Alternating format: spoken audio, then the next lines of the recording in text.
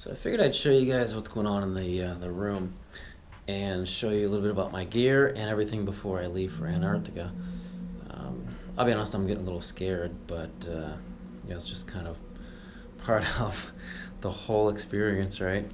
So what you see on my bed here is a lot of electronics and a lot of charging. One of the biggest problems that we have in places like Antarctica and on mountains is the fact that there is nothing to plug into.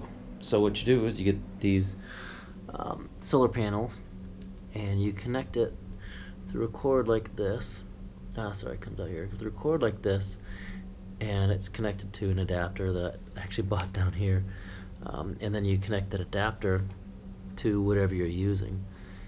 And everything works really well as long as the sun light's out. And one of the great things about Antarctica is the sun's always out in January.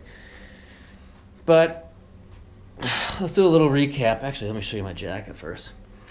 Waiting for my patches to dry. Those are pretty cool, huh?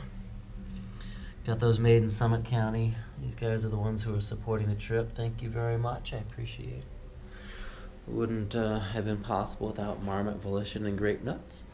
What you see here is my down summit jacket from Marmot. It's an 8,000 meter summit suit. Underneath, I know it looks odd. What the hell is that?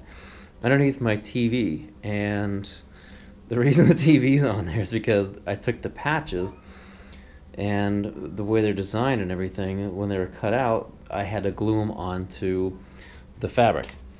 And underneath there, the weight is pushing down on the fabric.